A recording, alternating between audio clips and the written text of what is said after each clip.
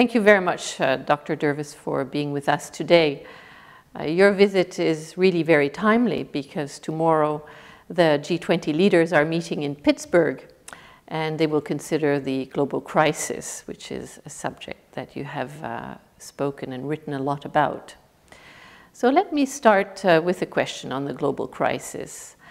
Do you think that it is the result of failures of economic governance, or are there other governance failures as well?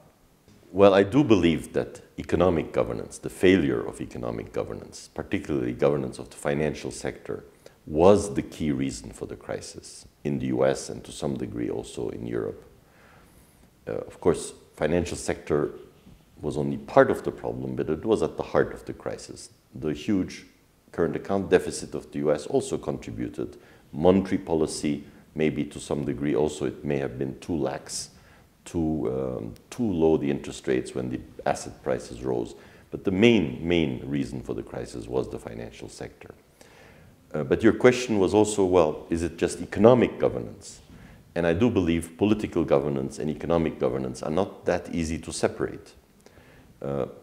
The influence of the financial sector got very large in the United States, and it had a political influence. It had influence on political decisions.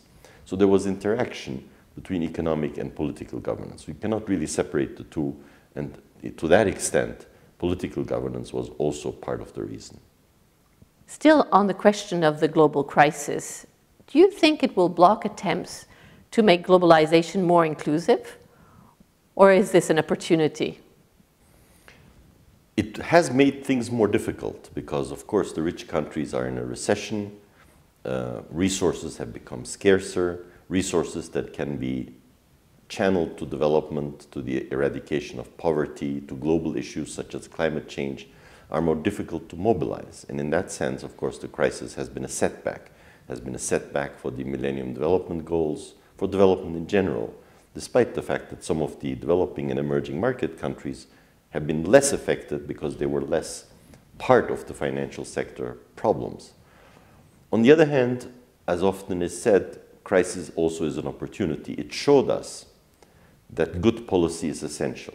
It showed us that markets have to be complemented by government. There are wonderful mechanisms for private activity and incentives and human energy. But if they are not supervised and regulated, if good public policy does not accompany markets, we have problems.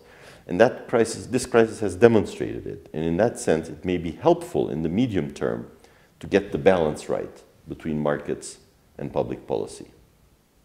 Turning now to the IMF, are you optimistic that it will be given a global surveillance role? Well, that's a key topic for the Pittsburgh meetings, particularly in relation to the global imbalances.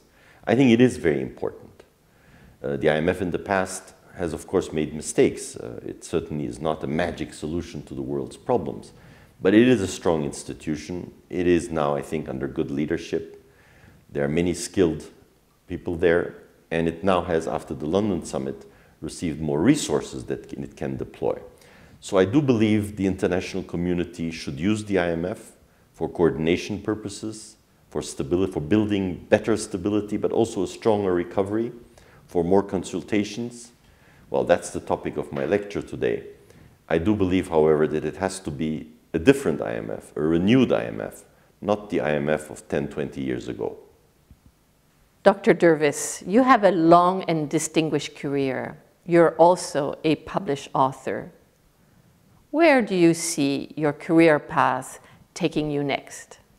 Well, I've had lots of experiences at the World Bank, at the United Nations, teaching to sometimes in the past also, and I'm also teaching now again.